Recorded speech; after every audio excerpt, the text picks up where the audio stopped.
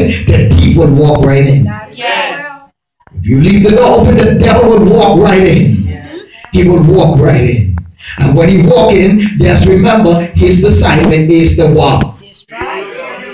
Kill and destroy.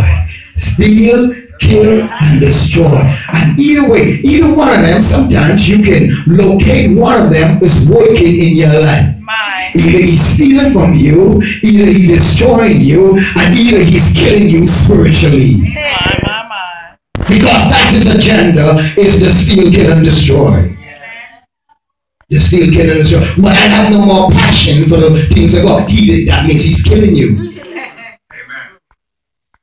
That means he's killing you. Everything I got in Luke, it means he's stealing from you.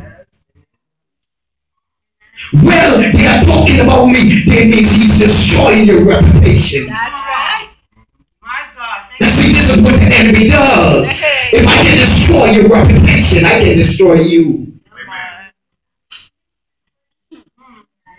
Everybody talking bad about you, and they come back to you. Now your reputation's out there. Now nobody's gonna trust you no more. Everybody gonna look at you a certain way. You see what I'm saying? And so that's what the enemy does. He destroyed me. He steals, stripped me, and then he destroyed me, and then he exposed me.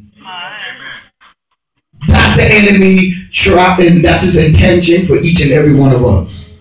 He wants to expose you.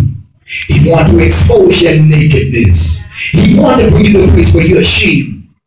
He wants you to bring you to a place where you think yourself as disqualified. When you look at yourself as less. When you look at yourself as really, I really don't really know why I keep on messing up. Jesus. I come to tell you why you keep messing up, because you keep leaving, you got doors open. You got to close some doors that is open in your life. Some doors open need to be closed.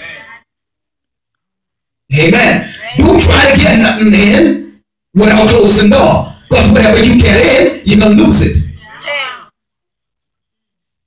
Because the thief comes to steal, kill, and destroy. And